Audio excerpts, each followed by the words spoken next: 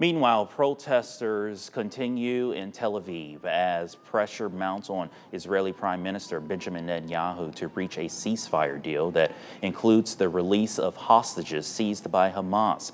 Anger has grown since the bodies of 6 hostages were recovered last week, with protesters blaming Netanyahu for his handling of talks with Hamas.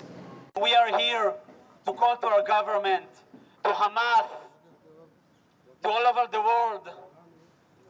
Do everything you can. We have to do a deal now, to seal a deal now. We can't wait.